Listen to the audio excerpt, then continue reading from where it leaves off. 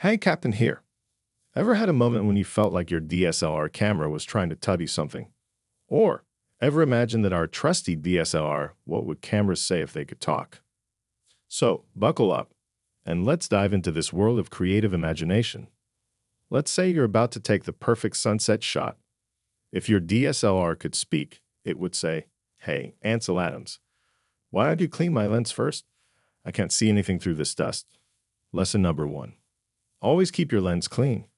Or maybe, when you're constantly switching between settings, the DSLR might protest. Make up your mind, are we shooting fast-moving cars or your sleeping cat? My dials are spinning like a disco ball. Lesson number two. It is very important to understand and respect your camera's settings.